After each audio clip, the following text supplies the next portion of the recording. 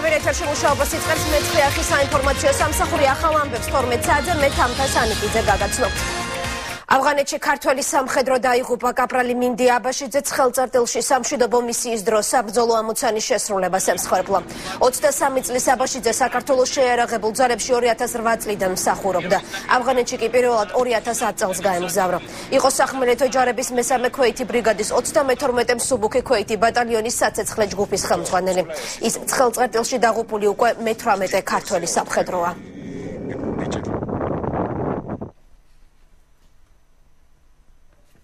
გიორგი მანჯავიძე განაგრძობს პირდაპირ ეთერში საუბარს. გიორგი, კონკრეტულად სადა რა ამოცანის შესრულებისას დაიღუპა ქართველი კაპრალი? თანთა ერთადერთი რაც არის ცნობილი, როგორც თქვენ გაიგეთ თავდაცვის სამინისტროს განცხადებიდან, ეს არის რომ ეს ადამიანი ქართველი ჯარისკაცი საბრძოლო ამოცანის შესრულების დროს დაიღუპა. სამწუხაროა ის, რომ არც ერთ სხვა დეტალს თავდაცვის სამინისტრო ჩვენ არ გვაცნობს, არც ერთი ქართველი დაღუპული ჯარისკაცის შესახებ დეტალური ინფორმაცია ჩვენ არ გვსმენია და არ გაგვიგია. პრინციპში ეს მიღებული პრაქტიკა არც ერთი სხვა ქვეყნის შეიარაღებული ძალები და მათ შორის თვითონ ISAF-ის სარდლობაც თვითონ გარდაცვალების დეტალებს არ ახმაურებს ხოლმე. მე აქვე მინდა შეგახსენოთ, რომ 2012 წლის სექტემბრიდან ავღანეთში 1450 ქართველი ჯარისკაცი მსახურობს ISAF-ის ოპერაციაში იღებს მონაწილეობას. ისინი ავღანეთის ყველაზე ცხელ წერტილში, ჰელმანდის პროვინციაში საბრძოლო ამოცანებში მონაწილეობენ. აქვე მინდა გითხრათ, რომ ISAF-ის მისიაში მონაწილეობის განმავლობაში ეს უკვე მე-18 ქართველი ჯარისკაცია, რომელიც დაიღუპა. მე აქვე წაგიკითხავთ ყველა იმ ჯარისკაცების სახელებს და გვარებს, რომლებიც ავღანეთის მისიას შეეწინნენ. პირველი ქართული სამხედრო, პირველი მსხვერპლი ქართული შეიარაღებული ძალების ავღანეთში 2010 წელს 5 სექტემბერს მოხდა. ავღანეთში ჰელმანდის პროვინციაში 31 ბატალიონის მეთაური მუხრან შუკვანი დაიღუპა. ავღანეთში მისი სახელობის ბაზაც კი არის შექმნილი მისი სახელის საპატივცემულოდ. 2010 წლის 30 სექტემბერს შუკვანის დაღუპვიდან ზუსტად 25 დღეში ავღანეთში 4 ქართველი სამხედრო მოსამსახური დაიღუპა: პოლკოვნიკი რამაზ გოგიაშვილი, სერჟანტი დავით ცეცხლაძე, კაპრალები გიორგი კოლხიდაშვილი და ნუგზარ კალანდაძე საბრძოლო დავალების შესრულებისას ნაღმზე აფეთქდნენ. 2011 წლის 22 თებერვალს ნაღმზე აფეთქების შედეგად კაპრალი გიორგი ავალიანი გარდაიცვალა. მასთან ერთად კიდევ ორი სამხედრო მოსამსახური დაიჭრა, ესენი იყვნენ კაპრალები ნიკოლოზ დეისაძე და ედნა რაბულაძე. 2011 წლის 5 მარტს აფეთქების შედეგად დაჭრილი კაპრალი ვალერი ვერსკიანი, რომელმაც ხელისარეში სამი ჭრილობა მიიღო, გერმანიაში სამხედრო ჰოსპიტალში გარდაიცვალა. 2011 წლის 27 მაისს ნაღმზე აფეთქდა 33 ბატალიონის უმცროსი სერჟანტი ლავროსი ივანიაძე. 2011 წლის ივნისში დაიღუპა მესამე ქვეითი ბრიგადის ჯარისკაცი რიგითი გია გოგუაძე. 2011 წლის აგვისტოში პატრულებისას თალიბების ტყვიამ ემსხვერპლა უმცროსი სერჟანტი რეზო ბერიძე. 2011 წლის 31 დეკემბერს თვითნაკეთ ნაღმზე ეგრეთ წოდებულ აიდიზე აფეთქდა კაპრალი ბესიკ ნინიაშვილი. 2012 წლის 6 იანვარს თალიბების თავდასხმის დროს მიღებული ჭრილობების შედეგად მესამე ქვეითი ბრიგადის 31 მსუბუქი ქვეითი ბატალიონის ჯარისკაცი კაპრალი შალვა ფაილოძე დაიღუპა. 2012 წლის 21 თებერვალს მესამე ქვეითი ბრიგადის 31 მსუბუქი ქვეითი ბატალიონის კაპრალები ვალიკო ბერაია, რუსლან მელაძე და პაატა კაჭარავა დაიღუპნენ. 2012 წლის 24 აპრილს სერჟანტი ვალერიან ხუჯაძე ჰელმანდის პროვინციაში პატრულების დროს ნაღმზე აფეთქდა. 2012 წლის 26 ივლისს გორის ჰოსპიტალში გარდაიცვალა კაპრალი გივი ფანცულაია. მე-18 მსხვერპლი კი, როგორც დღეს გავიგეთ, ეს ქართველი ჯარისკაცი იყო, რომელიც თქვენ უკვე გამოაცხადეთ. საქართველოს პრეზიდენტმა ქართული სამხედროს ავღანეთში დაღუპასთან დაკავშირებით განცხადებაც გააკეთა და მის ოჯახს და შეიარაღებულ ძალებს მიუსამძიმრა.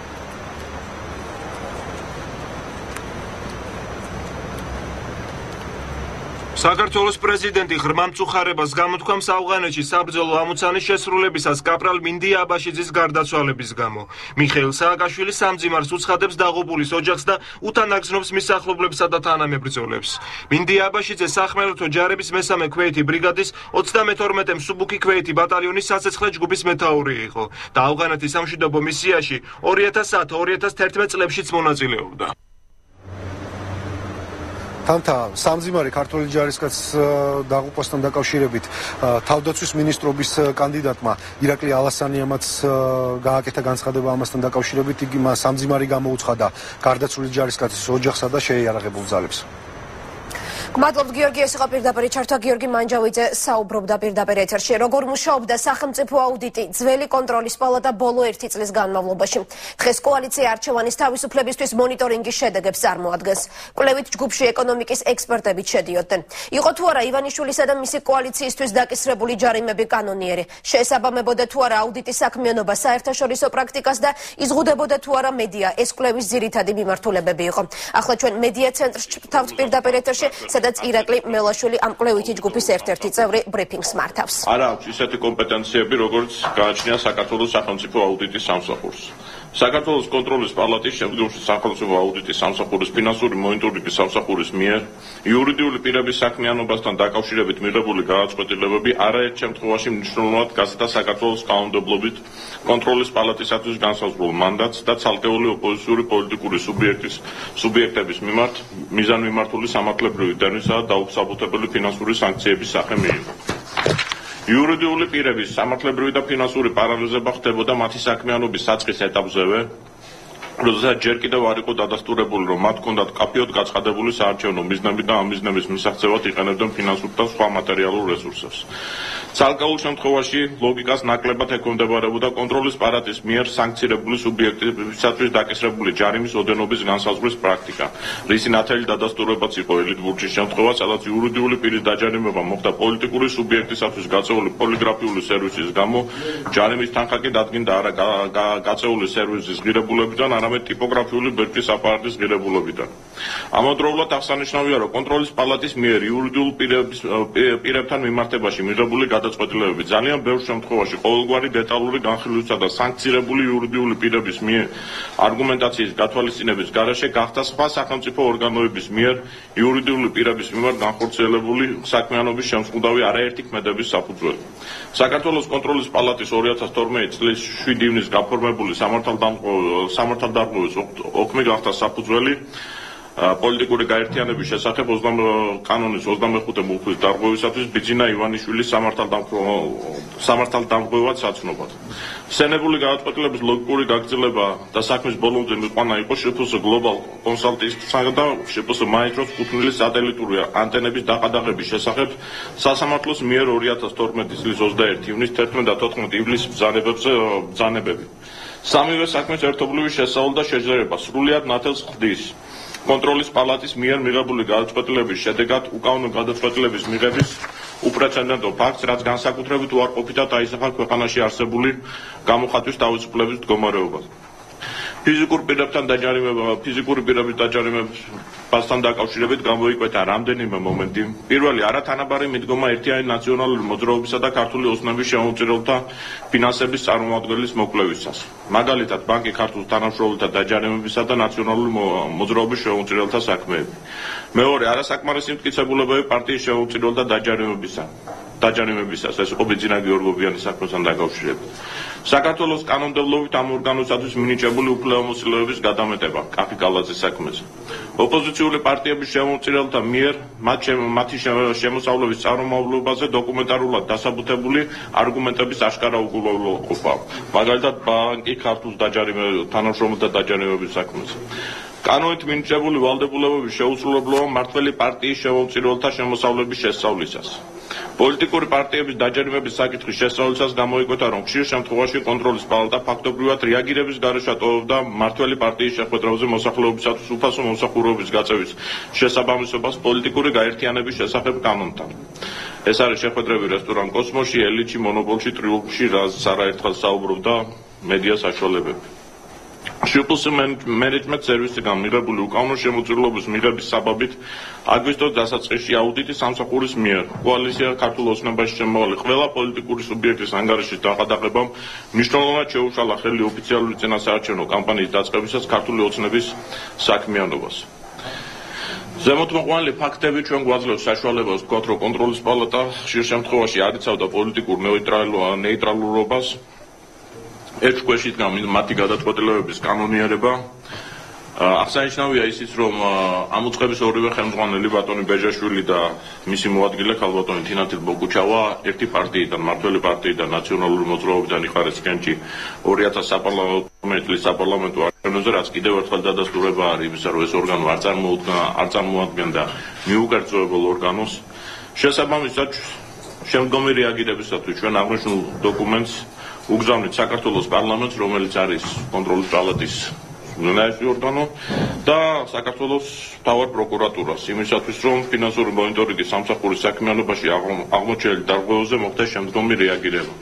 ჩვენ მიგვაჩნია, რომ აუცილებელია ამ ქვეყანაში ერთხელ და საბოლოოდ დასრულდეს სახელმწიფო ორგანოების პოლიტიკური ანგარიშსწორების ნიშნის გამოყენება და ეს პატაშორის დღეს პირველ რიგში უნდა აწყობდეს იმ ოპოზიციას, რომელიც არის პარლამენტში იმისათვის, რომ თვითონ არ გასკვნեն იმ სისტემის მსხვერპლი, რომელიც თავად შექმნეს ამ ხნის განმავლობაში. ბატონ ლევანს. მოგესალმებით. ყველაზე მნიშვნელოვანი ორგანო,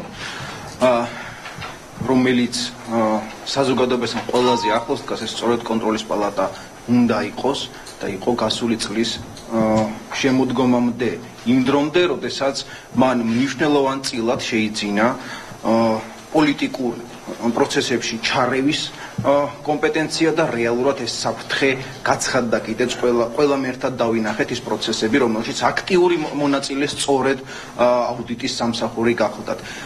შემდგომ მიღებულმა პოლიტიკურმა გადაწყვეტილებებმა, ბატონმა ირაკლიმ აღნიშნა, თუნდაც პოლიტიკაში წასვლა ინსტიტუტის ხელმძღვანელებისამ დაადასტურა, რომ რეალურად პოლიტიკოსებმა კონტროლის პალატა საზოგადოების ინსტრუმენტი, ყველაზე მნიშვნელოვანი ინსტრუმენტი შესწირეს თავის პირად პოლიტიკურ მიზნებს, რაც დაუშვებელია. და ბოლოს მოკლედ აღნიშნავ, NDI-ის ივნისის მისიამ და ამერიკის სახელმწიფო დეპარტამენტის მაღალჩინოსნის მელიამ აუცილებლობაში განცხადებით დადასტურებულია, ეს არ არის ჩვენი მოსაზრება, რომ კონტროლის პალატის აუდიტის სამსახურის ნეიტრალიტეტი, პოლიტიკური ნეიტრალიტეტი არათუ კითხვის ნიშნის ქვეშ შეიძლება დადგეს, არამედ იგი იქცა მხარეთ. ეს არის მათი განცხადებები და პრაქტიკა ჩვენ ყველამ ერთად ვიცით, რომ ეს სამწუხაროდ ესე მოხდა. პირველი საზრუნავი სწორედ ამიტომ ჩვენი მიმართვისა პარლამენტისადმი იქნება რა, რომ ეს მანკიერება, ეს ხარვის გნება დარღვევები, რაც იყო პირველ რიგში საკანონმდებლო წესით აღმოიფხვრას, რა თქმა უნდა პარალელურად თუ კი. ეს იყო პირდაპირ ჩართვა მედია ცენტრიდან, როგორც მოისმინეთ, კოალიციამ არჩევანის თავისუფლებისთვის კონტროლის პალატის, ანუ ახალი ფინანსური მონიტორინგის სამსახურის კვლევის შედეგები წარმოადგინა, გამოიკვეთა კონკრეტული პოლიტიკური ძალისადმი, ამ შემთხვევაში ქართული ოცნებისადმი შერჩევითი სამართლის გამოყენების ტენდენცია, შეუსაბამო იყო ასევე დაკისრებული ჯარიმების ოდენობაც, დაირღვა კანონმდებლობები, ყველამ კანონდარღვევას რეაგირებისთვის პარლამენტს გადაუგზავნის კოალიცია და კონკრეტულად რეაგირებას მოსთხოვს ფინანსური მონიტორინგის სამსახურში აღმოჩენილი დარღვევების გამო. რღვევა ნაციონალური მოძრაობის რიგებში ოპოზიციაში გადასულ გუნდს 5 ადამიანი ტოვებს. საკრებულოში უმრავლესობით მყოფ ნაციონალებს გიორგი ნემსაძე, მერაბ რაფავა, ასევე მიხელ ქავთარაძე და ირაკლი შიხიაშვილი ემიჯნებიან. 4-ვე დეპუტატი თვითმმართველობის ორგანოში ახალი ფრაქციის შექმნას აპირებს, თუმცა მანამდე ისინი მედიას შეხვდნენ და გადაწყვეტილების მიზეზები აუხსნეს. ერთ-ერთი მათგანი ირაკლი შიხიაშვილი ჩაგორთვება ახლა პირდაპირ ეთერში საკრებულოდან, სადაც ნაციონალებიდან წასულთა ბრიფინგი ცოტა ხნის წინ უკვე დასრულდა. მოგესალმებით ბატონო ირაკლი, პირველ რიგში გაგაფრთხილებთ, რომ სიგნალის გამო ოდნავ დაგვიანებით მოისმენთ ჩემს შეკითხვას. პირველი, როგორც ვიცი, მე-5 ადამიანიც დაგემატათ, რომელმაც უკვე დატოვა უმრავლესობაში მყოფი ნაციონალური მოძრაობის ფრაქცია. ვინ არის ეს ადამიანი და ზოგადად რას უკავშირდება თქვენი გადაწყვეტილება?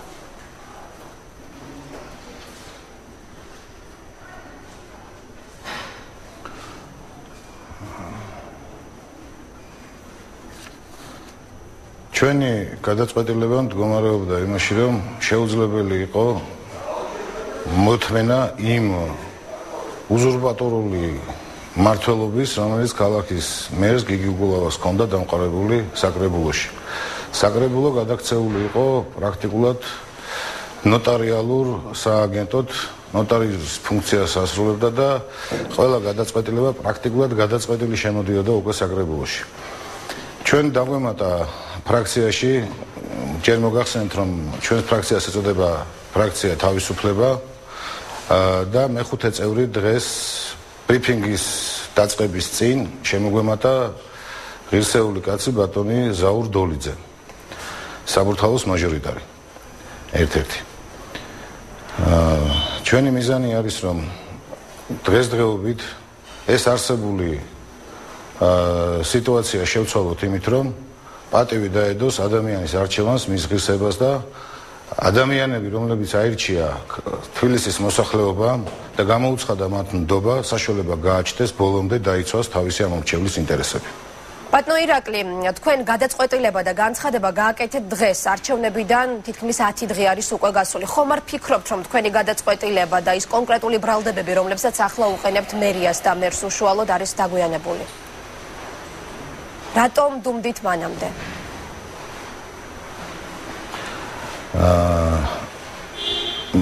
ალბათ თქვენ არ გახსოვთ, მე განცხადება გავაკეთე ნაცმოძრაობის ფრაქციიდან გამიჯვნაზე 27 სექტემბერს და არა არჩევნების შემდეგ. მე და მიხეილ ქავთარაძემ ეს გადაწყვეტილება თქვენ ორმა, მაგრამ დანარჩენმა სამმა. იმ საშინელი და სასტიკი ამორალური კადრების ხილვის შემდეგ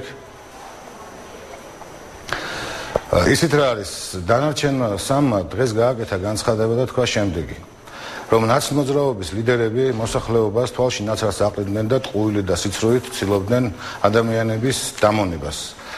რაც გამოიხატებოდა შემდეგში, რომ ევროატლანტიკური სივრცე დაიკეტება, როგორც კი თუ მოიგებს კოალიცია ქართული ოცნება, კრიმინალების პარპაში დაიწყება საქართველოში და ასევე ოკუპანტი პუტინი დაიკავებს ოკუპირებას სრულად მოახდენს საქართველოში. ყველას კარგად მოგეხსენებათ, რომ და მთელმა მოსახლეობამ თვალნათლივ დაინახა, რომ ეს იყო მტკნარი სიცრუე, ეს იყო წინასაარჩევნოდ მოსახლეობის დაშინება იმისათვის, რომ ვერ გაეკეთებინა მოსახლეობას სამართლიანი არჩევანი.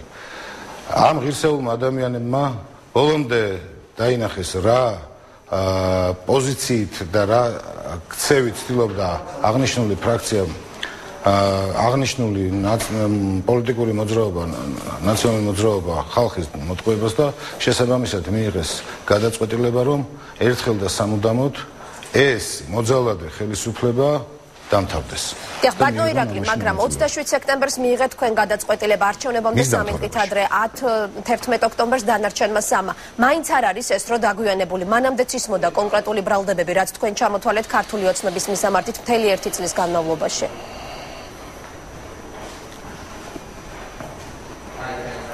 მე გეტყვით შემდეგს, იცით რა არის დაგვიანებული არ არის, იმიტომ რომ ამ სასტიკი ხელისუფლების წინააღმდეგ ბრძოლა შედის ახალ ფაზაში. რაც გამოიხატება შემდეგში, რომ ნაცმოძრაობის ლიდერები აცხადებენ ძალიან მშვიდი და წყნარი სახით, რომ ჩვენ ესეთი დემოკრატები ვართ და ძალიან წყნარად ვაპირებთ ხელისუფლების გადაბარებას გამარჯვებული გუნდისთვის და ხელს არ შეუშლით და შემდეგ. და სინამდვილეში კულუარებში ფიქრობენ სერიოზულ რევანშზე და ფიქრობენ, რომ ეიფორიით მოსულია კოალიცია ქართული ოცნება და ყველაფერს ცდილობენ საიმისოთ, რომ ეს ეიფორია რომ გადაივლის მოახერხონ აღნიშნული ძალის, რომელიც ხალხმა მთელი გულწრფელობით და დიდი ბრძოლით არჩევნების საშუალებით გაიმარჯვა მათ დამარცხებას.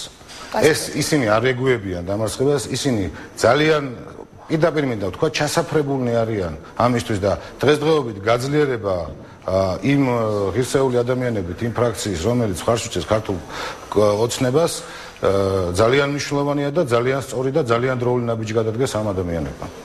დიახ, ბოლო შეკითხვას დაგისვამთ, ბატონო ირაკლი, წლების განმავლობაში თქვენ იყავით საკრებულოში და ძალიან ბევრი პრეტენზია არსებობდა მოსახლეობის მხრიდან. ყველაზე დიდი რეაქცია, მძაფრი რეაქციები გამოიწვია გადაწყვეტილებამ დენისა და ნაგვის გადასახადების გაერთიანების შესახებ. მაინტერესებს თქვენ ხუთიდან, რომლებმაც უკვე დატოვეთ ნაციონალური მოძრაობა, თავის დროზე ამ გადაწყვეტილებას მხარი დაუჭირეთ?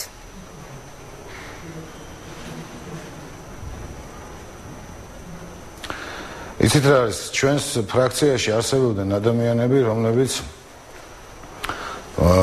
ცდილობდნენ, რომ რამენაირად მომხდარიყო ამ გადაწყვეტილებაში რაღაცა ცვლილებების შეტანა, რაც გამოიხატებოდა, რომ ზამთრის ტარიფი უნდა ყოფილიყო სხვა და ზაფხულის სხვა, მაგრამ პრინციპში იმის შესაძლებლობა, რომ ჩვენ ზეგავლენა მოგვეხდინა ამ გადაწყვეტილებაზე შეუძლებელი იყო. და დაუჭირეთ თქვენ ხარიანი. კიდევ ვიმეორებ, საკრებულოში შემოდიოდა უკვე გადაწყვეტილება. ჩვენ ამ განცხადებას მხარი არ დაუჭირეთ, მაგრამ ზემოქმედებაც ვერ მოვახდინეთ. გასაგებია და რას გეგმავთ ახლა ფრაქცია იქნება, ერქმევა მას როგორც უკვე თქვით საქართველოს თუ არ ვწდები ხომ და ვისთან აპირებთ თანამშრომლობას მომავალში, რა გეგმები გაქვთ? თავისუფლება. ეს არ არის ფრაქცია საქართველოს, არის ფრაქცია თავისუფლება. კიდევ ერთხელ ამბობ და მინდა ერთი რამე ნიშანდობლივია და უნდა აღვნიშნო, რომ ნაცმოძრაობის ფრაქცია დატოვა ფრაქციის თავმჯდომარის ორმა მოადგილემ და ფრაქციის მდივანმა.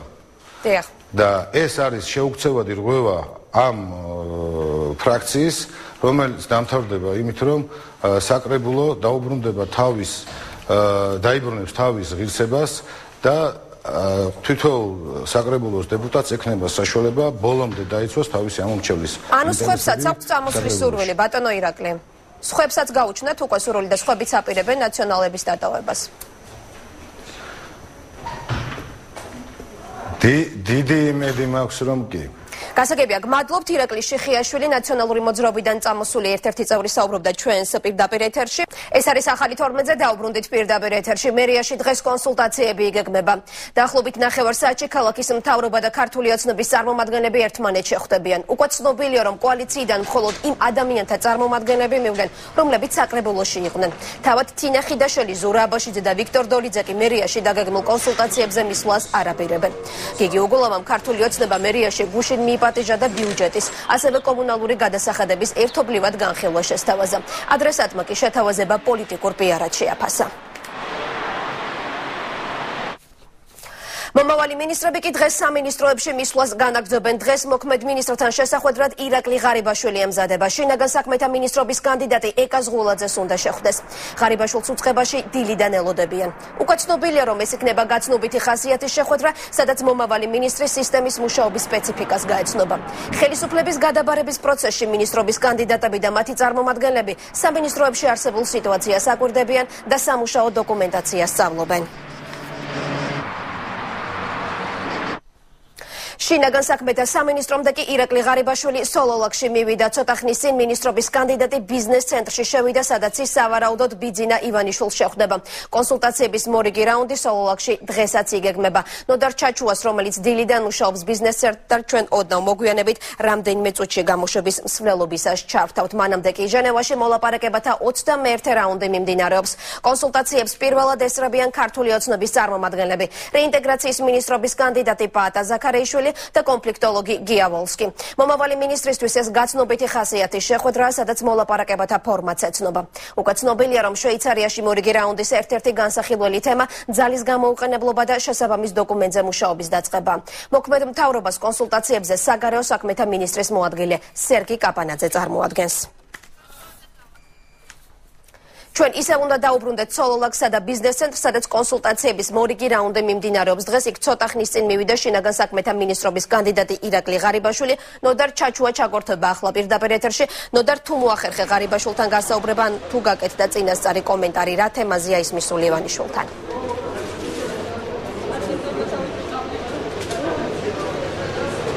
თამთა ირაკლი ღარიბაშვილმა უკვე დატოვა ბიზნეს ივანიშვილის ბიზნეს ცენტრი, თუმცა მას ჟურნალისტების შეკითხვებისთვის არ უპასუხია და არ უთქვას კონკრეტული დეტალები ჩვენთვის არ გაუნდია. რაც მან ერთადერთი რაც ჟურნალისტებს უთქვა ის, რომ მას სათქმელი ჯერჯერობით ახალი არაფერი არ აქვს. კონსულტაციებს კი ბიზნეს ივანიშვილთან მართავდა მიმდინარე საკითხებთან დაკავშირებით, თუმცა სავარაუდოდ კონსულტაციების განხილვის ერთ-ერთი მთავარი თემა დღევანდელი მისი შეხვედრა არის მის შინაგან საქმეთა მინისტრთან ეკა ზღულაძესთან. რაც შეეხება თავად ბიზნეს ცენტრში კონსულტაციების უკვე შემდეგი რაუნდი დღეს დილიდან განახდა. დღეს დილიდან უკვე მოდიან კოალიციის სხვა ლიდერები ბიზნეს ივანიშვილთან შესახვედრად, ასევე სულ ცოტა ხნის წინ აქ იმყოფებოდა პირველი სტერეოს ხელმძღვანელი დავით ზილფიმიანი, თუმცა მან ჟურნალისტებს აქ მოსვლის რეალური მიზეზი არ განუცხადა და არ გაანდო. ერთადერთი რაც დავით ზილფიმიანმა ჩვენთან ჟურნალისტებთან საუბრისას თქვა, ეს იყო, რომ რამდენიმე საკითხთან დაკავშირებით ესაუბრა კოალიციის ლიდერს, თუმცა ეს რა საკითხები იყო ჩვენთვის ამ დრომდე უცნობია. კონსულტაციის ჯერჯერობით მიუხედავად კონსულტაციები, როგორც უკვე გითხარით, მიმდინარეობს ამ ეტაპზე, ამ დროისთვის სულ ცოტა ხნის წინ შევიდა ამერიკის ელჩი, თუმცა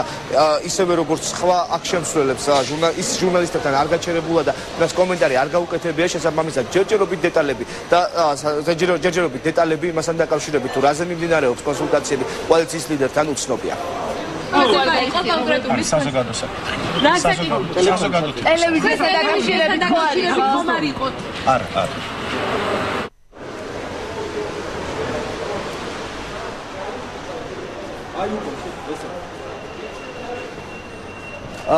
როგორც უკვე გითხარით ამ წუთებში ბიძინა ივანიშვილი მართავს შეხვედრას ამერიკის ელჩთან შეხვედრის დასრულების შემდეგ ჩვენ ჟურნალისტები ველოდებით ამერიკის ელჩის კომენტარს თუ რა საკითხზე მართავდა იგი კონსულტაციებს კოალიციის ლიდერთან სავარაუდოდ ეს დღევანდელი კონსულტაციები ეხება ნოემბრის ბოლოს დეკემბრის დასაწყისში ბიძინა ივანიშვილის ვაშინგტონში ვიზიტს თუმცა უფრო კონკრეტული დეტალები მას შემდეგ გახდება ცნობილი რაც კონსულტაციები დამთავრდება და ამერიკის ელჩი აქ ჟურნალისტებთან გამოვა.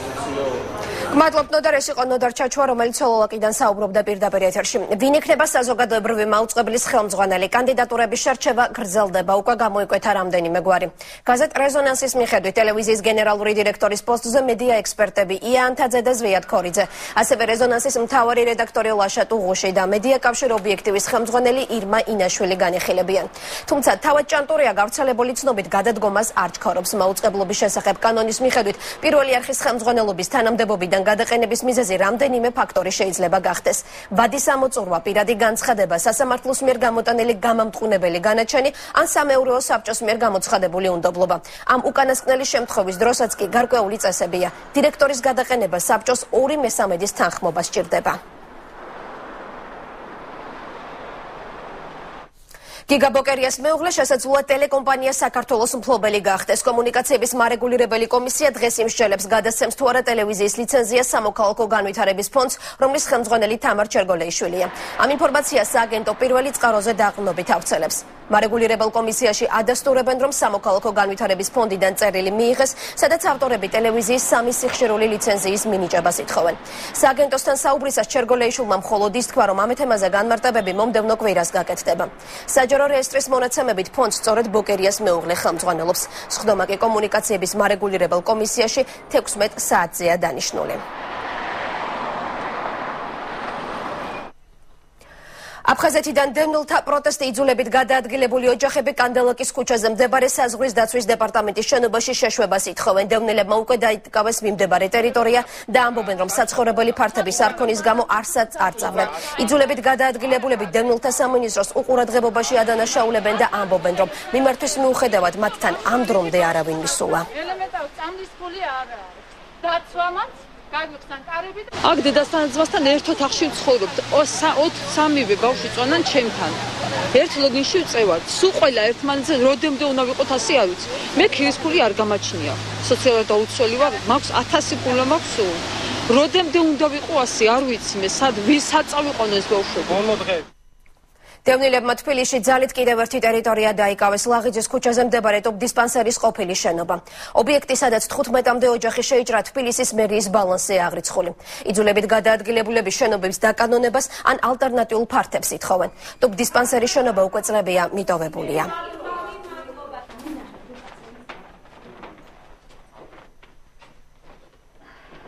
ვართ დევნილები აფხაზეთიდან დევნილები შემოვიჭერით იმის გამო რომ გაჭირვებამ გაგვაკეთებინა ეს ამდენი წელია ვის არ მივმართეთ რა არ ვიღონეთ რა თხოვნით არ მივმართეთ არავინ ჩვენთვის არ იყო დღემდე და ყურადღებას არავინ არ გვაქცევს თუ მერია შეეძლო ეს ერთი ოჯახი აქ აცხოვროს ხო რატო ჩვენ არ შეგვიძლია ქირით ვცხოვრობთ ხალხი ზოგი თავშესაფარში ვცხოვრობთ ზოგი ისეთ გაჭირვებაში ვართ ავამტყოფი შვილებით ქუჩაში ვართ აღმოჩენილი.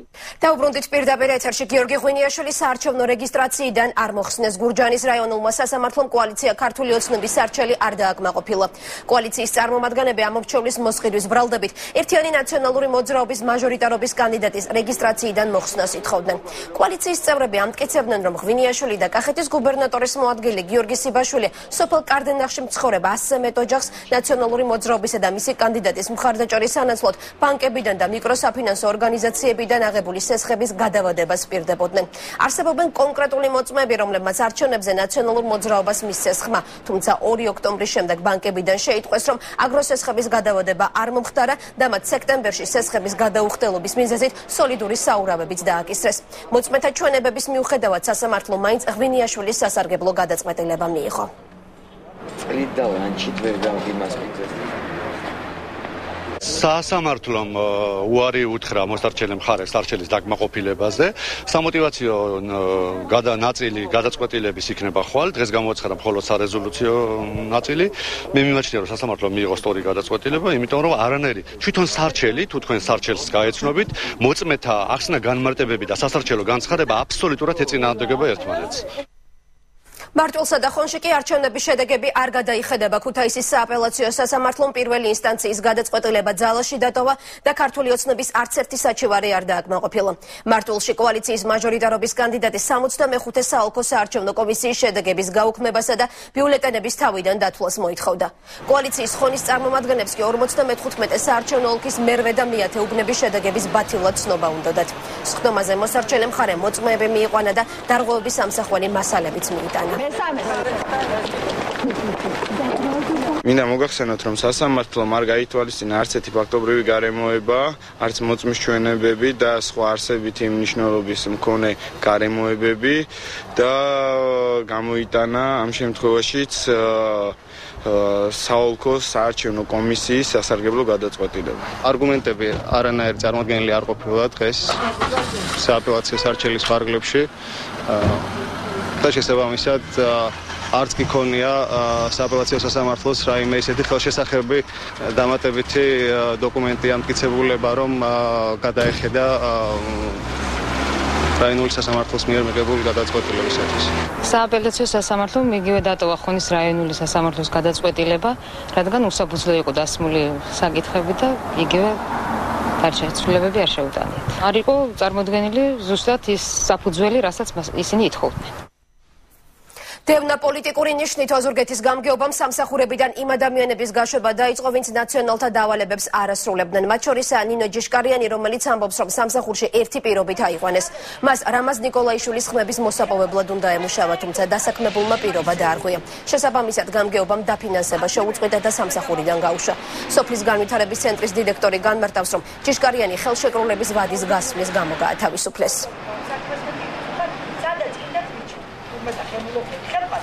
ოქტომბრის თვის დასაწყისში მოიწვიეს თათბირი, სადაც მითხრეს, რომ ჩემი ხელფასი არ ირიცხება და რის გამო დღემდე ვერ გამიგია. ჩავთვალე ჩემის აზრით, ვინაიდან მე მათზე ვერ ვიმუშავე და რამაზ ნიკოლაიშვილმა წააგო ბაღში არჩევნები, ჩავთვალე ჩემის აზრით, რომ ამის გამო გამათავისუფლეს დაკავებული თანამდებობიდან. ჯიშკარიანი განთავისუფლდა ჩემგან ხელშეკრულების ვადის ამოწურვის გამო. მას ჰქონდა ხელშეკრულება. ახალი მემარჯვენეების ქუთაისის საქალაქო ორგანიზაციის თავმჯდომარე პარტია სტოვებს მამუკა მღვდელაძემ გადაწყვეტილება მას შემდეგ მიიღო, რაც მემარჯვენებმა საპარლამენტო არჩევნებში ვერ გაიმარჯვეს. მღვდელაძე საქმიანობის გაგრძელებას ამ ეტაპზე დამოუკიდებელ კანდიდატად აპირებს, თუმცა არ გამორიცხავს, რომ შესაძლოა მომავალში გარკვეულ პოლიტიკურ ძალას გაეუერთიანდეს. არავითარ შემთხვევაში ამ გუნდის მიმართ არ დარჩენილებდნენ იმპოზიცია. მას შემდეგ, რაც ჩემმა პოლიტიკურმა ლიდერმა დავით გამყრელიძემ გააკეთა განცხადება პოლიტიკიდან წასვლის შესახებ, მე იმთავითვე სანამ არჩევნები იქნებოდა, მე იმთავითვე ქონდა განცხადება გაკეთებული, რომ პოლიტიკიდან წასვლას არ ვაპირებდი. ამიტომ ლოგიკურად ვთვლი, რომ ახალი მემარჯვენეები დავტოვო და გავაგრძელო ჩემი პოლიტიკური მოღვაწეობა, როგორც საკრებულოს წევრმა. მე ვრჩები ამ ეტაპზე დამოუკიდებელ წევრად, მაგრამ არ გამორიცხავ არაფერს, იმიტომ რომ ჯერ არ ყოფილა რაიმე სერიოზულად განხილული და გამორიცხვა არაფერს არ შეიძლება. უწყლობა და ანტისანიტარია სკოლაში ჭიათურის რაიონის სოფელ ითხვისის მეორე საჯარო სკოლის მოსწავლეები და მასწავლებლები მძიმე პირობებს უჩივიან. ამბობენ, რომ სკოლაში წყალი დღეში მხოლოდ 1 საათით მოდის, თუმცა სასმელად ისიც უვარგისია. სკოლას არც ცენტრალური გათბობა არ აქვს. ქალაქ ჭიათურიდან კი სოფელ ითხვისის სკოლისკენ ტრანსპორტი არ მოძრაობს.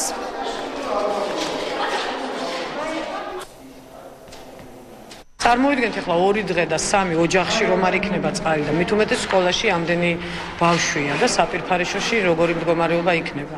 წყალი 2 დღე რაც მოვიდა და ისიც 1-1 საათი არის რაც მოდის წყალი და არც საბაგირო არ არის რომ ქალაქში ჩავიდეთ. დავდივართ ფეხით კლდეზე. ზურაბ-წერტილის თანამედროვე ხელოვნების მუზეუმმა საქართველოს ისტორიისა და თანამედროვე სინთეზურ გამოფენას უმასპინძლა. თბილისობა 2012-ის ფარგლებში გამართულ გამოფენაზე უძველესი სამკაულები თანამედროვე დიზაინთან იყო შერწყმული. საგამოფენო სივრცეში ეროვნული საგანძურის მოტივებზე საგანგებოდ ამ გამოფენისთვის მომზადებული კოსტიუმები, ქანდაკება და სამგანზომილებიანი ფოტო გამოფენაც წარმოადგინეს. მთელი აზრი და იდეა არის ის, რომ როგორ შეიძლება რომ ჩვენი ქართული ისტორია იყოს გაცოცხლებული და როგორ გახდეს ჩვენი ყოფის ნაწილი. ჩვენი იდეა იყო რომ გამოგვეყენები ეს საგანძურის გადასაღებად, იმიტომ რომ უპირატესობა სამდეს აქვს ის რომ შესაძლებელია ნებისმიერი დეტალის, რომელიც ჩვეულებრივი თვალით არ ჩანს, უფრო ამოვარდეს და უფრო დანახული იყოს მაყურებლის მიერ. ეს გამოფენა იმით არის საინტერესო, რომ შეიქმნა 15 კოსტიუმი, მაქსიმალურად შევეცადა ყოფილიყო უფრო კონსერვატული სტილი. პრემიერა ეროვნულ მუსიკალურ ცენტრში 126 თეატრალური სეზონი ცხინვალის ივანე მაჩაბლის სახელობის დრამატულმა თეატრმა გახსნა. რეჟისორმა გოჩა კაპანაძემ მებებია ილიკო და ილარიონი წარმოადგინა.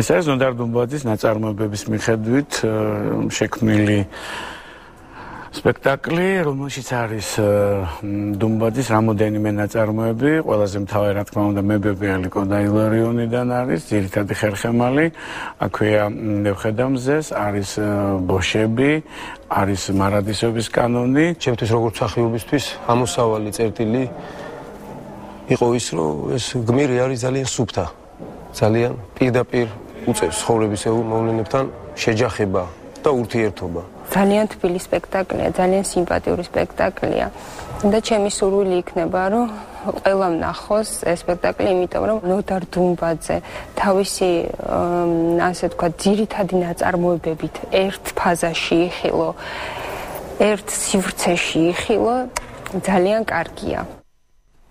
დავბრუნდით პირდაპირ ეთერში მე-18 დაღუპული ქართველი ავღანეთში ცხელ წერტილში ქართველი სამხედრო დაიღუპა. კაპრალი მინდია აბაშიძე ცხელ წერტილში სამშვიდობო მისიის დროს საბრძოლო ამოცანის შესრულებას ემსხვერპლა. 23 წლის აბაშიძე საქართველოს შეიარაღებულ ძალებში 2008 წლის 4 აგვისტოდან მსახურობდა.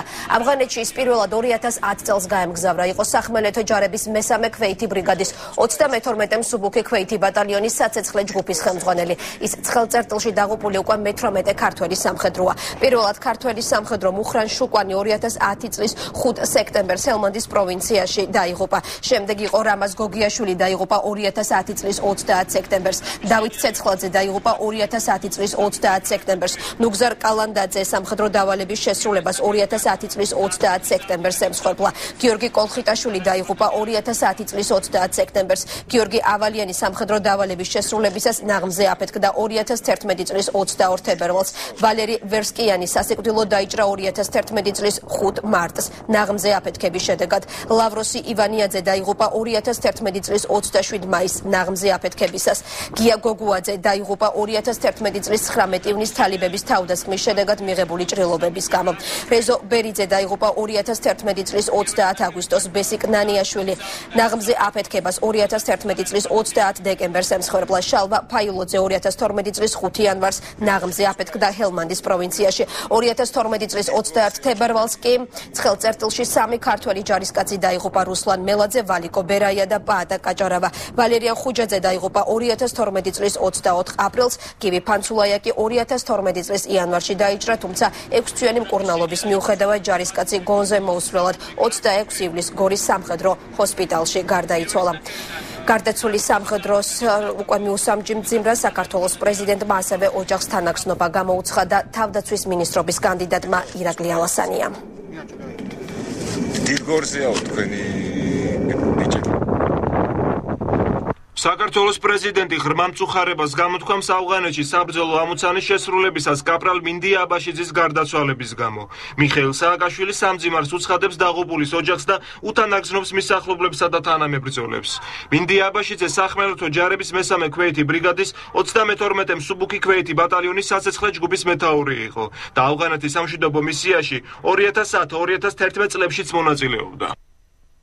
სოლოლაკში კი კონსულტაციები ისევ გრძელდება ამ წუთებში ბიძინა ივანიშვილის ბიზნეს ცენტრში საქართველოს ამერიკის შეერთებული შტატების ელჩი რიჩარდ ნორლანდი იმყოფება. ნორლანდმა ბიზნეს ცენტრში ისე შევიდა, რომ ჟურნალისტებისთვის წინასწარი კომენტარი არ გაუკეთებია, ვრცელდება ინფორმაცია, რომ სავარაუდო დიპლომატი განცხადებას მედიისთვის ბიზნეს ცენტრიდან გამოსვლის შემდეგ გააკეთებს. ნორლანდთან კი ბიზნეს ცენტრში უკვე იმყოფებოდა შინაგან საქმეთა მინისტრობის კანდიდატი ირაკლი ღარიბაშვილი, რომელიც შემდეგ შინაგან საქმეთა სამინისტროში მისვლასა და ეკას გულაძესთან აპირებს შეხვედრას, თუმცა მანაც კომენტარის გარეშე დატოვა სოლოლაკი. აგრეთვე ბიზნეს ცენტრში იმყოფებოდა ტელეკომპანია სტერეოს დამფუძნებელი დავით ზილფიმიანი. ის ჟურნალისტებთან მცირე კომენტარით შემოიფარგლა და თქვა მხოლოდ ის, რომ შეხვედრა ზოგადი ხასიათის იყო.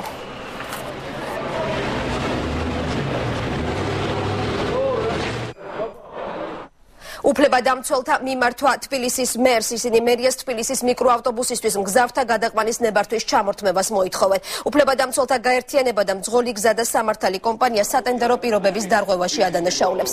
უფლებადამცველთა თქმით, თბილისის მერის მიერ გამოცხადებულ მიკერძოებულ კონკურსში უგულავას მეგობრების ძმებ შარანგიების კომპანიამ გაიმარჯვა და თბილისის უბნებში მგზავრთა გადაყვანის 20 წლიანი უფლება მოიპოვა. კომპანიამ ტარიფები გაზარდა და დღემდე მგზავრთა კომფორტულ და უსაფრთხო გადაადგილებას ვერ უზრუნველყოფს. მცველთა გაერთიანება იუსტიციის მინისტრობის კანდიდატ თია წულუკიანსაც სთხოვს, რომ გამოიკვლიოს რა პირობებში ჩატარდა ტენდერი. თბილისის მერ გიგი უგულავას კი მოუწოდებს, რომ თბილისის მიკროავტობუს მგზავრთა გადაყვანის უფლება სასწრაფოდ ჩამოართვას. თბილისის მიკროავტობუსმა წლებია ვერ შექმნა ის სისტემა, რომელიც უზრუნველყოფდა მოსახლეობის დაკმაყოფილებას ამ კუთხით. ჩვენ მოუწოდებთ თბილისის მერს, რომ შეწყდეს ხელშეკრულება თბილისის მიკროავტობუსთან, ანუ გაუქმდეთ მათ უფლება, რომ გადაიყვანონ მგზავრები სხვადასხვა უბნებში, გამოცხადდეს ახალი ტენდერი, ხო თეა წულუკიანს პარლამენტში მისი დამტკიცების შემდგომ, მისი კანდიდატურის დამტკიცების შემდგომ ვთხოვთ, რომ შეისწავლოთ ის სატენდერო პირობები და ის ტენდერი როგორ ჩატარდა საერთოდ და როგორ მიენიჭა უფლება თბილისის მიკროავტობუს მძღოლების გადაყვანის უფლება. ამ წუთებში კი მერიაში კონსულტაციები იწყება. ქალაქის მთავრობა და ქართული ოცნების წარმომადგენლები ერთმანეთს უნდა შეხვდნენ. ცნობილია, რომ კოალიციიდან მხოლოდ იმ ადამიანთა წარმომადგენლები მივლენ, რომლებიც საკრებულოში იყვნენ. თავად თინა ხიდაშელი, ზურა აბაშიძე და ვიქტორ დოლიძე კი მერიაში დაგეგმილ კონსულტაციებს არ დაესწრებიან. გიგი უგულავამ ქართული ოცნება მერიაში გუშინ დაპატიჟა და ბიუჯეტის ასევე კომუნალური გადასახადების განხილვა შესთავაზა. ადრესატმა კი შეთავაზება პოლიტიკურ პიარად შეაფასა.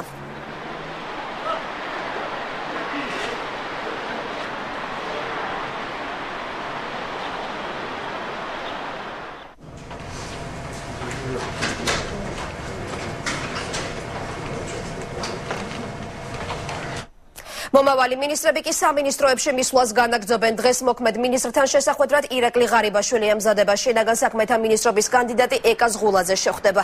ღარიბაშვილს უწყებაში დილიდან ელოდებიან, თუმცა იქ მისვლის ზუსტი დრო ჯერ უცნობია. ცნობილია მხოლოდ ის, რომ ეს იქნება გაცნობიტი ხასიათის შეხვედრა, სადაც მომავალი მინისტრის სისტემის მუშაობის სპეციფიკას გაეცნობა.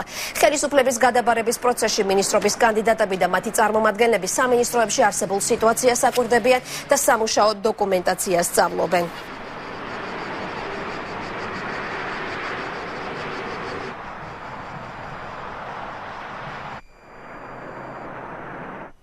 ტყიბულში კი მეშახტეები მაღაროელთა პროტესტი გრძელდება ამ წუთებში.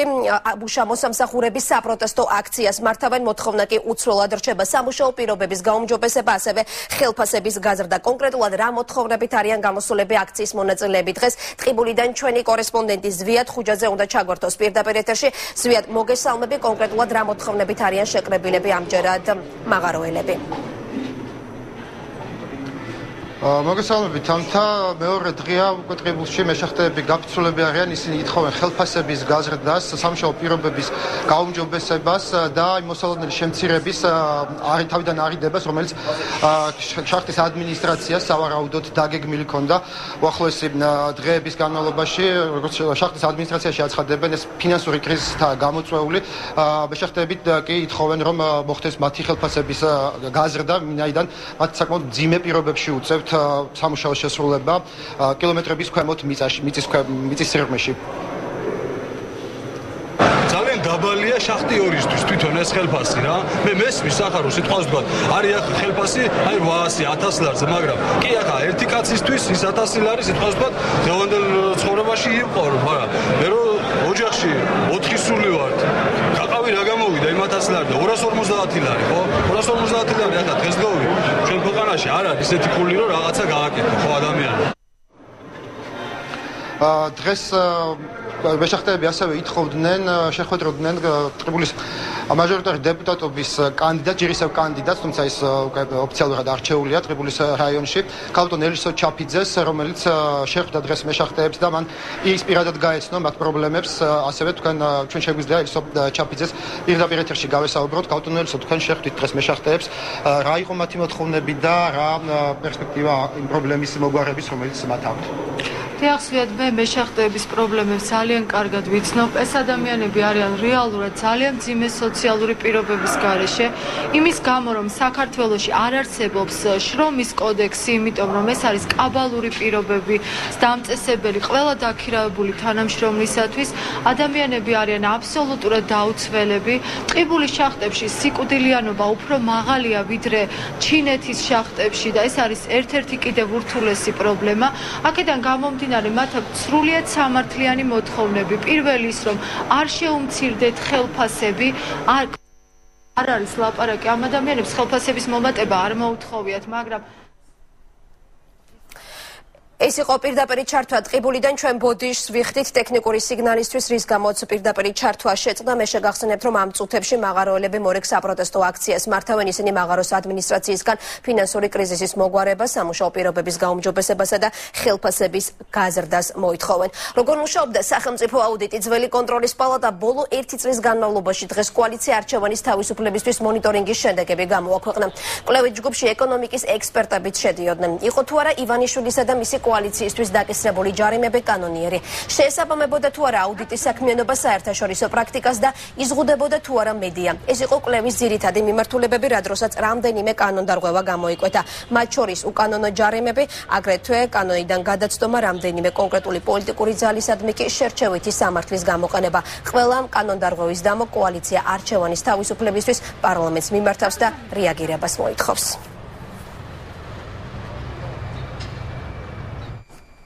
ჟენევაში კი მოლაპარაკებათა 21 რაუნდი გრძელდება კონსულტაციებს. პირველად ესწრებიან ქართული ოცნების წარმომადგენლები, რეინტეგრაციის მინისტრობის კანდიდატი პაატა ზაქარიშვილი, ასევე კონფლიქტოლოგი გია ვოლსკი. მომავალი მინისტრისთვის ეს გაცნობიტი ხასიათის შეხვედრაა, სადაც მოლაპარაკებათა ფორმატს ეცნობა. უკვე ცნობილია, რომ შვეიცარიაში მორიგი რაუნდის ერთ-ერთი განსახილველი თემა ძალის გამოუყენებლობა და შესაბამის დოკუმენტზე მუშაობის დაწყება. მოქმედ მთავრობას კი კონსულტაციებზე საგარეო საქმეთა მინისტრის მოადგილე სერგი კაპანაძე წარმოადგენს. ჟენევაში კონსულტაციები გუშინ დაიწყო. ამ დრომდე უცნობი რჩება, ვინ იქნება საზოგადოებრივი მაუწყებლის ხელმძღვანელი. კანდიდატურების შერჩევა ისევ გრძელდება. გამოიკვეთა რამდენიმე გვარი გაზეთ რეზონანსის მიხედვით ტელევიზიის გენერალური დირექტორის პოსტზე მედია ექსპერტები ია ანთაძე და ზვიად ქორიძე, ასევე რეზონანსის მთავარი რედაქტორი ლაშა ტუღუში და მედია კავშირ ობიექტივის ხელმძღვანელი ირმა ინაშვილი განეხილებიან. თუმცა თავად ჭანტურია გავრცელებული ცნობით გადადგომას არ აპირებს. მაუწყებლობის შესახებ კანონის მიხედვით პირველი არხის ხელმძღვანელობის თანამდებობიდან გადაყენების მიზეზი რამდენიმე გარემოება შეიძლება გახდეს. ვადის ამოწურვა, პირადი განცხადება, სასამართლოს მიერ გამოტანილი გამამტყუნებელი განაჩენი ან სამეურვეო საბჭოს მიერ გამოცხადებული უნდობლობა. უკანასკნელის შემთხვევის დროსაც კი გარკვეული წესები მოქმედებს. დირექტორის გადაყენება საბჭოს 2/3 თანხმობა სჭირდება. გიგაბოკერიას მეუღლე კი შესაძლოა ტელეკომპანია საქართველოს მფლობელი გახდეს. კომუნიკაციების მარეგულირებელი კომისია დღეს საღამოს 4 საათზე იმსჯელებს გადასცემს თუ არა ტელევიზიის ლიცენზიას სამოქალაქო განვითარების ფონდს, რომლის ხელმძღვანელი თამარ ჩერგოლეიშვილია. ამ ინფორმაციას სააგენტო პირველი წყაროზე დაყრდნობით ავრცელებს. მარეგულირებელ კომისიაში ადასტურებენ, რომ სამოქალაქო განვითარების ფონდიდან წერილი მიიღეს, სადაც ავტორები ტელევიზიის 3 სიხშირული ლიცენზიის გადაცემას ითხოვენ. სააგენტოსთან საუბრისას ჩერგოლეიშვილმა მხოლოდ ის თქვა, რომ ამ თემაზე განმარტებები მომდევნო კვირას გაკეთდება. საჯარო რეესტრის მონაცემებით ფონდს სწორედ ბოკერიას მეუღლე ხელმძღვანელობს. სხდომა კომუნიკაციების მარეგულირებელ კომისიაში 16 საათზეა დანიშნული. დაუბრუნდით პირდაპირ ეთერში აფხაზეთიდან დევნილთა კიდევ ერთი ჯგუფის პროტესტი. იძულებით გადაადგილებული ოჯახები ამჯერად კანდელაკის ქუჩაზე მდებარე საზღვის დაცვის დეპარტამენტის შენობაში შეშვებას მოითხოვენ. დევნილებმა უკვე დაიკავეს მიმდებარე ტერიტორია და ამბობენ, რომ საცხოვრებელი ფართების არქონის გამო არსად წასვლას არ აპირებენ. იძულებით გადაადგილებულები დევნილთა სამინისტროს უყურადღებობაში ადანაშაულებენ და ამბობენ, რომ მიმართვის მიუხედავად მათ პრობლემებს უწყებიდან ამ დრომდე არავინ არ გამოხმაურებია.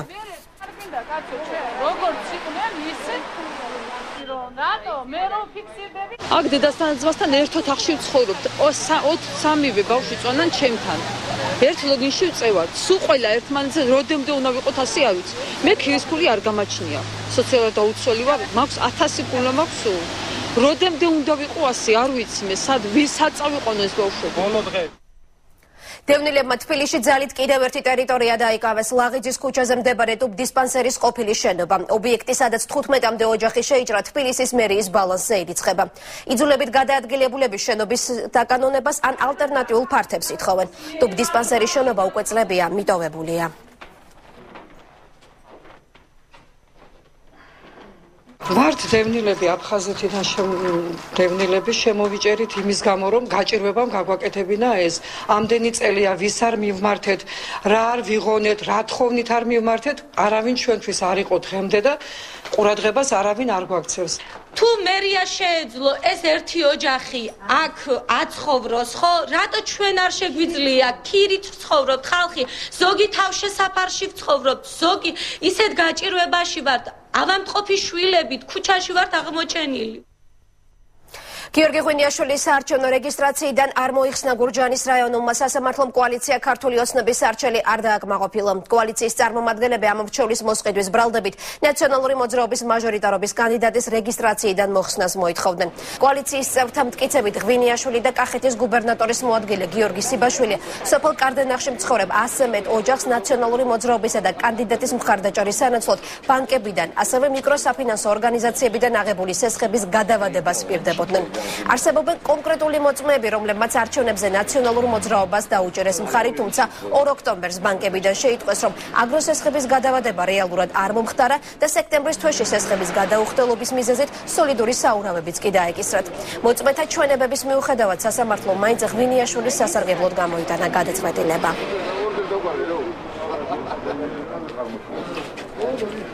სასამართლომ უარი უთხრა მოსარჩენე მხარეს არჩელის დაკმაყოფილებაზე. სამოტივაციო ნაწილი გადაწყვეტილების იქნება ხვალ, დღეს გამოაცხადა მხოლოდ სარეზოლუციო ნაწილი. მე მიმაჩნია, რომ სასამართლომ მიიღო სწორი გადაწყვეტილება, იმიტომ რომ არანაირი თვითონ სარჩელი, თუ თქვენ სარჩელს გაეცნობით, მოწმეთა ახსნა განმარტებები და სასარჩელო განცხადება აბსოლუტურად ეწინააღმდეგება ერთმანეთს. მარტვილსა და ხონში არჩევნების შედეგები არ გადაიხედება. ქუთაისის სააპელაციო სასამართლომ პირველი ინსტანციის გადაწყვეტილება ძალაში დატოვა და ქართული ოცნების არც ერთი საჩივარი არ მიიღო.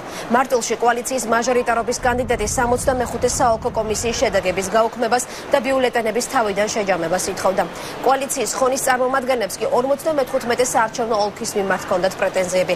კონკრეტულად კი ისინი მერვე და მეათე საარჩევნო უბნების შედეგების ბათილად ცნობას ითხოვდნენ. სხდომაზე მოსარჩელი მხარე მოწმეები მიიყვანა და დარღვევების ამსახველი კონკრეტული მასალებიც მიიტანა. მინდა მოგახსენოთ, რომ სასამართლომ არ გაითვალისწინა არც ერთი ფაქტობრივი გარემოება, არც მოწმის ჩვენებები და სხვა არსებითი მნიშვნელობის მქონე გარემოებები და გამოიტანა ამ შემთხვევაშიც საოლქო საარჩევნო კომისიის სასარგებლო გადაწყვეტილება. არგუმენტები არანაირი წარმოდგენილი არ ყოფილა დღეს სააპელაციო არჩელის ფარგლებში. და შესაბამისად არც კი ქონია სააპელაციო სასამართლოს რაიმე ისეთი ხელშესახები დამატებითი დოკუმენტი ამტკიცებულება, რომ გადაეხედა რაიონული სასამართლოს მიერ მიღებული გადაწყვეტილებისათვის.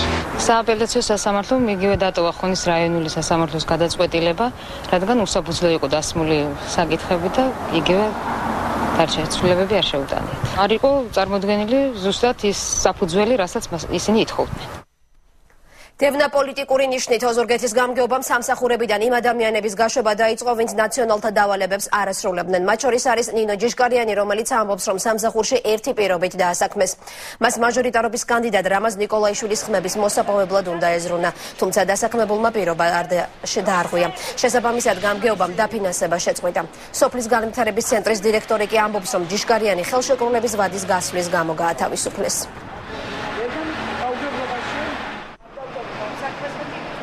ოქტომბრის თვის დასაწყისში მოიწვიეს თათბირი, სადაც მითხრეს, რომ ჩემი ხელფასი არ ირიცხება და რის გამო დღემდე ვერ გამიგია. ჩავთვალე ჩემის აზრით, ვინაიდან მე მათზე ვერ ვიმუშავე და რამაზ ნიკოლაიშვილმა წააგო ბაღში მარჩევნები, ჩავთვალე ჩემის აზრით, რომ ამის გამო გამათავისუფლეს დაკავებული თანამდებობიდან. ჯიშკარიანი განთავისუფლდა ჩემგან ხელშეკრულების ვადის ამოწურვის გამო. მას ჰქონდა ხელშეკრულება. ახალი მემარჯვენების ქუთაისის საქალაქო ორგანიზაციის თავმჯდომარე პარტია სტოვებს. მამუკა მღვდელაძემ გადაწყვეტილება მას შემდეგ მიიღო, რაც მემარჯვენება საპარლამენტო არჩევნებში ბარიერი ვერ გადაალახეს. მღვდელაძე საქმიანობის გაგრძელებას ჯერ დამოუკიდებელ პოლიტიკურ კანდიდატად გეგმავს, თუმცა არ გამორიცხავს, რომ შესაძლოა მომავალში რომელიმე პოლიტიკურ ძალას შეუერთდეს. მე არავითარ შემთხვევაში ამ გუნდის მიმართ არ დარჩენილებმა მას შემდეგ, რაც ჩემმა პოლიტიკურმა ლიდერმა დავით გამყრელიძემ გააკეთა განცხადება პოლიტიკიდან წასვლის შესახებ, მე იმ თავითვე სანამ არჩევნები იქნებოდა, მე იმ თავითვე ქონდა განცხადება გაკეთებული, რომ პოლიტიკიდან წასვლას არ ვაპირებდი. ამიტომ ლოგიკურად ვთვლი, რომ ახალი მემარჯვენეები დავტოვო და გავაგრძელო ჩემი პოლიტიკური მოღვაწეობა, როგორც საკრებულოს წევრმა. მე ვრჩები ამ ეტაპზე დამოუკიდებელ წევრად, მაგრამ არ გამორიცხავ არაფერს, იმიტომ რომ ჯერ არ ყოფილა რაიმე სერიოზულად განხილული და გამორიცხვა არაფერს არ შეიძლება. უწყლობა და ანტისანიტარია სკოლაში ჭიათურის რაიონის სოფელ ლითხვისის მეორე საჯარო სკოლის მოსწავლეები და მასწავლებლები მძიმე პირობებზე საუბრობენ. ამბობენ, რომ სკოლაში წყალი დღეში 1 საათით მოდის, თუმცა სასმელად უვარგისია. სკოლას არც გათბობა არ აქვს. ქალაქ ჭიათურიდან კი სოფელ ლითხვისის სკოლისკენ ტრანსპორტი არ მოძრაობს.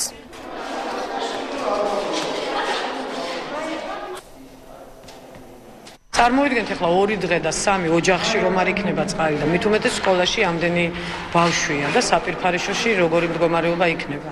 წყალი 2 დღეა რაც მოვიდა და ისიც 1-1 საათი არის რაც მოდის წყალი და არც საბაგირო არ არის რომ ქალაქში ჩავიდეთ.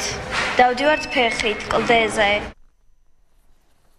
ისტორიისა და თანამედროვეობის სინთეზური გამოფენა ზურაბწერეთლის თანამედროვე ხელოვნების მუზეუმში. თბილისობა 2012-ის ფარგლებში გამართულ გამოფენაზე უძველესი სამკაულები თანამედროვე დიზაინთან იყო შერწყმული. საგამოფენო სივრცეში ეროვნული საგანძურის მოტივებზე საგანგებოდ ამ გამოფენისთვის შექმნილი კოსტიუმები, ქანდაკება და სამგანზომილებიანი ფოტო გამოფენაც წარმოადგენეს.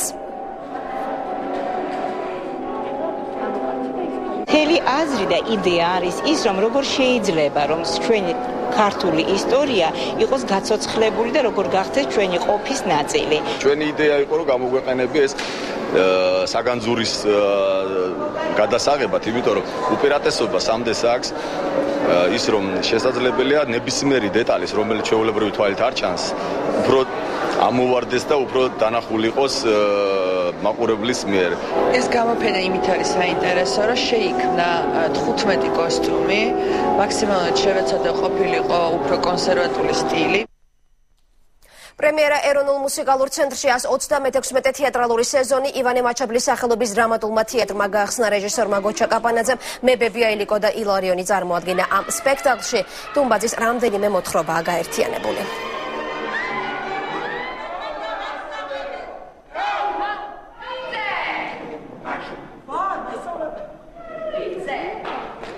ეს არის ნოდარ დუმბაძის ნაწარმოებების მიხედვით შექმნილი სპექტაკლი, რომელშიც არის დუმბაძის რამოდენიმე ნაწარმოები, ყველაზე მთავარი რა თქმა უნდა მებებია ილიკო და ილარიონიდან არის, ძირითადი ხერხემალი, აქვეა ნევხედამზეს, არის ბოშები, არის მარადისობის კანონი. ჩემთვის როგორც მსახიობისთვის ამოსავალი წერტილი იყო ის, რომ ეს გმირი არის ძალიან სუფთა, ძალიან პირდაპირ უწევს ცხოვრებისეულ მოვლენებთან შეჯახება და ურთიერთობა. ძალიან თბილი სპექტაკლია, ძალიან სიმპათიური სპექტაკლია. და ჩემი სურვილი იქნება, რომ ყველამ ნახოს ეს სპექტაკლი, იმიტომ რომ ნოდარ დუმბაძე თავისი ასე თქვა ძირითადი ნაწარმოებებით ერთ ფაზაში იხილო, ერთ სივრცეში იხილო, ძალიან კარგია. სეზონი გაიხსნება დღეს მიხეილ თუმანიშვილის სახელობის კინომსახიობთა თეატრში 35 სეზონზე მხატვარ ზურაბ გომელაურის გამოფენაა დაგეგმილი. ექსპოზიცია დამთვალიერებლისთვის დღეს 19 საათზე გაიხსნება. მხატვარი უკვე წლებია საქართველოსთან ერთად საზღვარგარეთაც წარმატებით მოღვაწეობს. ის საკუთარი ნამუშევრების შეფასებას დამთვალიერებელს ანდობს. გამოფენა 1 ნოემბრამდე გაგრძელდება. ნამუშევრები შეიქმნა ბოლო 3 თვის განმავლობაში დაახლოებით. არის ესეთი სათაური შეურჩიე სახელდახელოდ შემოდგომის სიხარული გამოფენას და თემატურად რაღაც ესეთი სიცოცხლის სიმბოლოებთან დაკავშირებული მითოლოგიიდან ქართული სიმბოლიკიდან ამოღებული ესეთი თემატიკა არის ეგ ამ გამოფენის. თუმანიშვილის თეატრი ამზადება 35 სეზონის გასახსნელად. წარმოგიდგენთ პირველი სპექტაკლი იქნება გაზაფხული მაინც მოვა შაბათს 13 ოქტომბერს, ხოლო 14 ოქტომბერს 7 პატარა პიესა. ამასთან დაკავშირებით მხატვარმა ზურაბ გომელაურმა გაკეთა ჩვენ საგამოფენო სივრცეში გამოფენა, რომელიც თეატრის გახსნას მიუძღვნა. ნაციონალებში რღვევის პროცესი დაწყებულია, მოძრაობა დღეს 5 წევრმა დატოვა. გიორგი ნემსაძე, მერაბ რაფავა, ზაურდოლიძე, მიხეილ ქავთარაძე, ირაკლი შეხიაშვილი. საკრებულოში უმრავლესობას გაემიჯნენ და საკუთარი ფრაქცია შექმნეს სახელწოდებით თავისუფლება. ნაციონალური მოძრაობის უკვე ყოფილი წევრები გადაწყვეტილების მიზეზად საკრებულოს ამორალურ ორგანიზაციად გადაქცევას და მერიიდან ზეწოლას ასახელებენ. პარტიის ყოფილი წევრები ამბობენ, რომ ნაციონალურ მოძრაობიდან წამოსვლის სურვილი კიდევ ბევრ ადამიანს აქვს.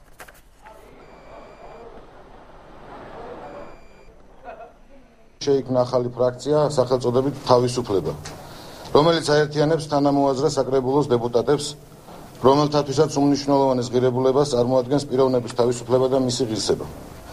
თავისთავად ვემიჯნებით ნაცმოძრაობას, რომელიც მისმა მმართველმა გუნდმა დისკრედიტირებულ და ამორალურ ორგანიზაციად გადააქცია. დღესდღეობით ნაცმოძრაობის თვალსაჩინო ლიდერი ქალაქის მერი გიგი უგულავა თulis, რომ ჩვენ ვართ მოღალატენი.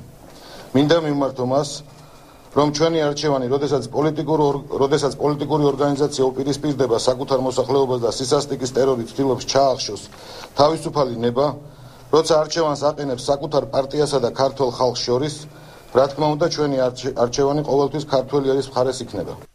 ახალი 12-ზე ამი დასრულებულია, მე დროები და გამშვიდობებით 14 საათზე კი ახალ ამბებს ოსო კაციტაძე გაგაცნობთ.